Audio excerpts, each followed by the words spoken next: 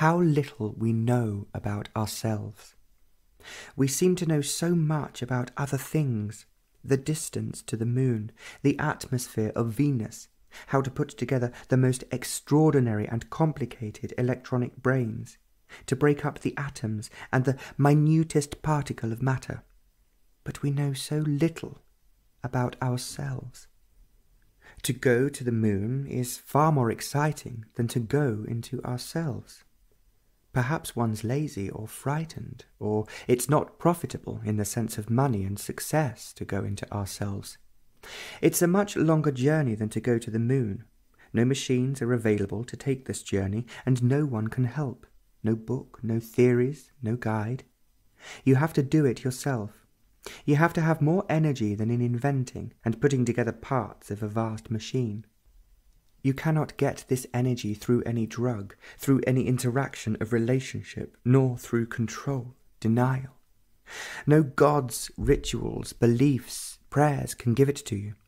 On the contrary, in the very act of putting these aside, in being aware of their significance, that energy comes to penetrate into consciousness and beyond. You can't buy that energy through accumulating knowledge about yourself. Every form of accumulation and the attachment to it diminishes and perverts that energy. Knowledge about yourself binds, weighs, ties you down. There's no freedom to move, and you act and move within the limits of that knowledge. Learning about yourself is never the same as accumulating knowledge about yourself. Learning is active present, and knowledge is the past. If you are learning in order to accumulate, it ceases to be learning. Knowledge is static. More can be added to it or taken away from it, but learning is active. Nothing can be added or taken away from it, for there is no accumulation at any time.